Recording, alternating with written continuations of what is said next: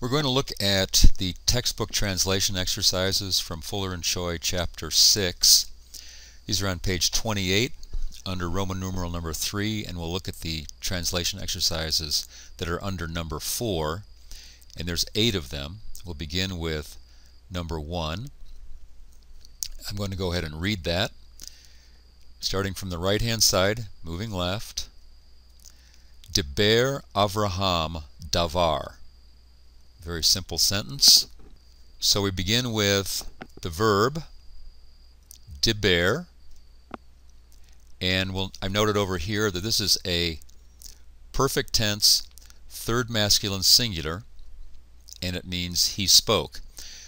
All the verbs that we are going to encounter for at least a little while will be third masculine singular and perfect tense.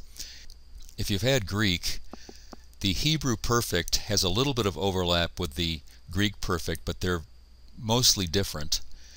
And the Hebrew imperfect is quite different than the Greek imperfect.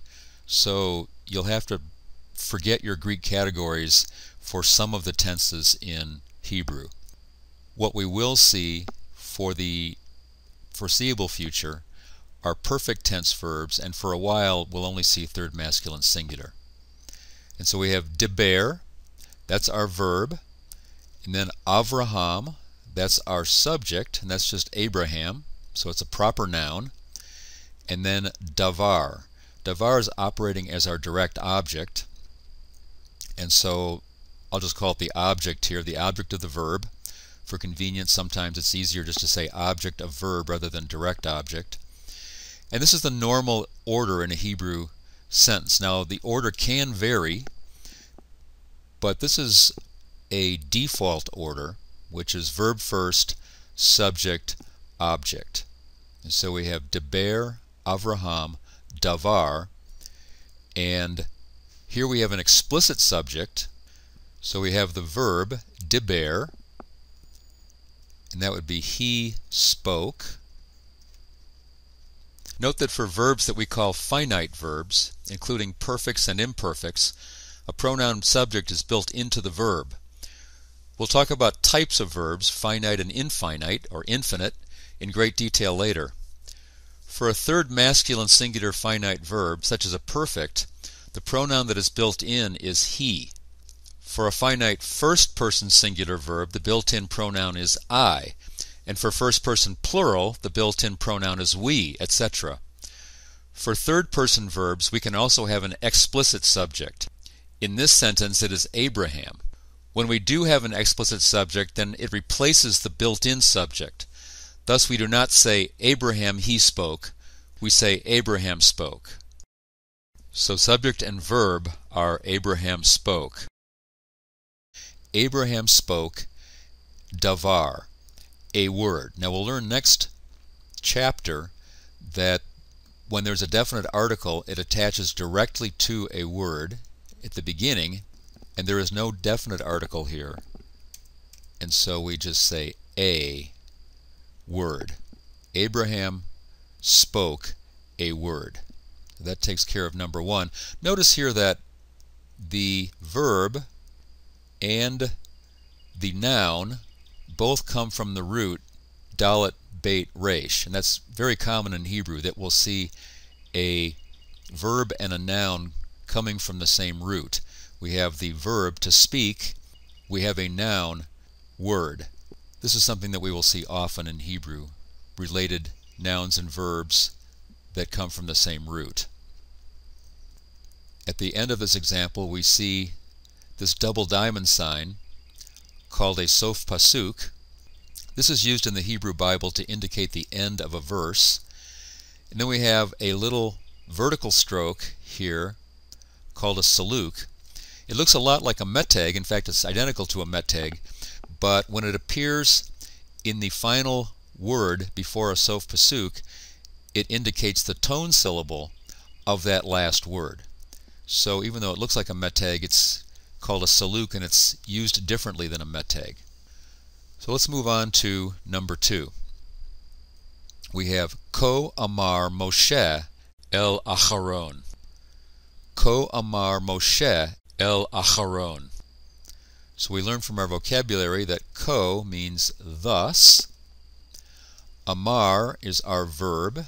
Again, it's a third masculine singular, perfect. And we're looking for a possible explicit subject, and we have Moshe. Here's Moses. So this is our explicit subject. So Amar would be he said, and then we have Moses, and so we don't need the he in this case. Moses said, El Aharon.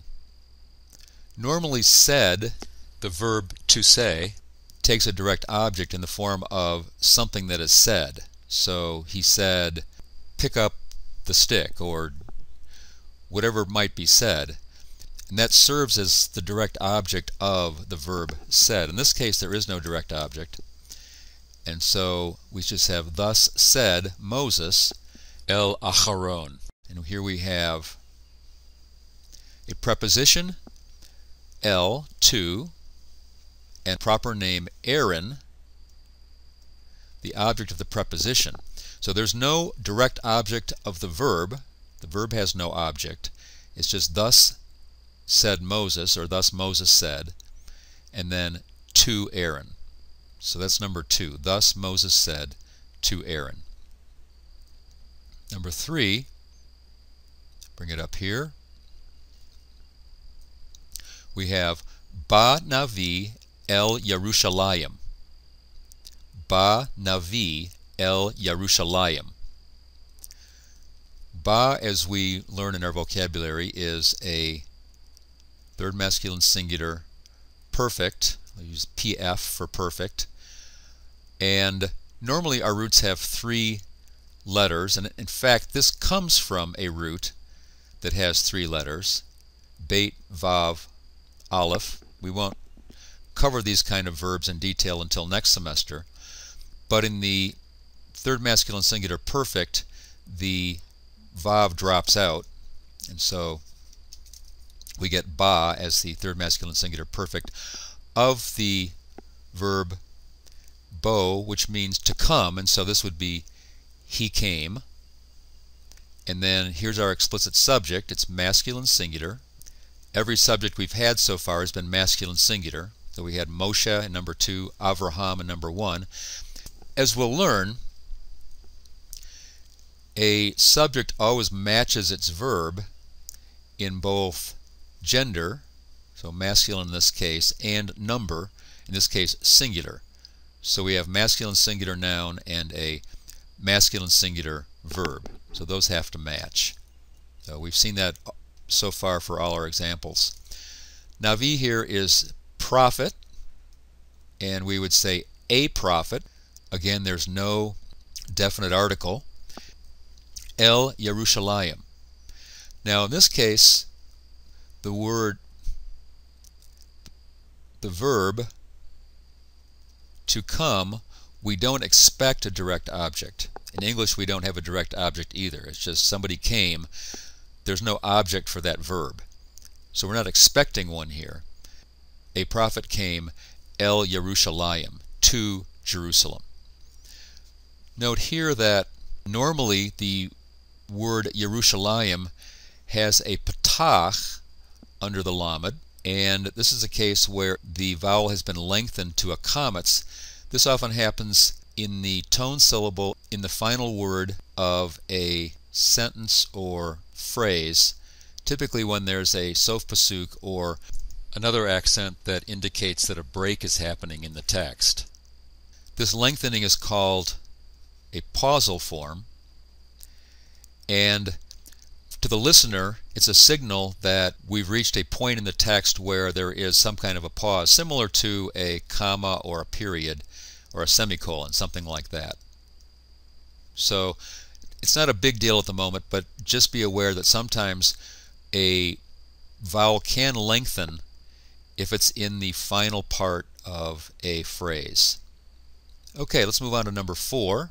Number 4 is read Ra'ah Adam Shamayim. Ra'ah Adam Shamayim. So Ra'ah in our vocabulary is a perfect third masculine singular verb, and it means to see. And again here we have an explicit subject, Adam, which could be either a man, there's no definite article, or it could be the proper name Adam. Either one, context would tell us. So it could be either Adam saw or a man saw, either way. Shemayim, and this could either be heavens or heaven. Shemayim can be either one, context will tell us that also. So a man saw heaven, or Adam saw heaven, or heavens.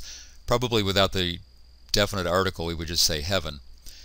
Note here that normally Shemayim has a patach, but again we see it's at the end of a phrase. There's a sof pasuk, and so we have Shemayim with the lengthened vowel because it's in pause. So that's the pausal form. Normally Shemayim has a patach under the mem. Here we have a comets. Okay, that's our pausal form. Let's move on to number 5. Again, we're on page 28, and we're looking at the translation exercises at the bottom of the page. So here we have Lakach Kohen Eved Min Mitzrayim. Lakach Kohen Eved Min Mitzrayim. So Lakach, again, it's a perfect third masculine singular. It's the only form that we've seen so far. It means to take. So this would be he took, and here's our explicit subject, Kohen, and there's no definite article, so it would be a priest took Eved. Notice the accent on the first syllable. Eved, and that is a servant. So here we have our verb, our subject, and our direct object, the object of the verb. A priest took a servant, min, from Mitzrayim, from Egypt. Mitzrayim is the name of the country, Egypt. And again we have a pausal here. This is normally a patach, and it's been lengthened to a comets because it falls at the end of a verse. And so it's the last word before this sof pasuk. Okay, so Lakach Kohen Eved Min Mitzrayim. A priest took a servant from Egypt. Okay, number 6. Halach Moshe im Acharon. Halach Moshe im Acharon. We've seen some of these words already. We've seen Moses, we've seen Aaron. We have halach, again, perfect, third masculine singular. To go, to walk, and we have an explicit subject here, Moses. So again, we have verb, subject. Normally the word to go or to walk doesn't have a direct object. So we're not expecting a direct object, and sure enough, all we see after this is a preposition. Moses walked, or Moses went, im Acharon, with Aaron. This is our preposition with, im Acharon. So Moses walked with Aaron. Number 7. Yatsa min ir. Yatsa min ir. Here's a case where we do not have an explicit subject. We have the verb yatsa, again, perfect, third masculine singular, means to go out, to exit. And so we say he went out, but in this case there is no explicit subject. So we need he as the subject of our sentence. He went out, min ir, from a city. Without an explicit subject, we supply the pronoun that goes along with third masculine singular, which would be he. He went out from a city. Yatsa min ir. And finally, number 8, ba el Yisrael. Ba el Yisrael. We saw ba earlier up here in number 3. So we've seen that verb already. And so we see ba. This again is he came, he entered, and like number 7, there's no explicit subject. We have a preposition immediately following the verb, so we need our he again. This is a perfect third masculine singular, and so we need that third masculine singular pronoun, he, to make our sentence. He came, El Yisrael, to Israel. He came to Israel. That's number 8.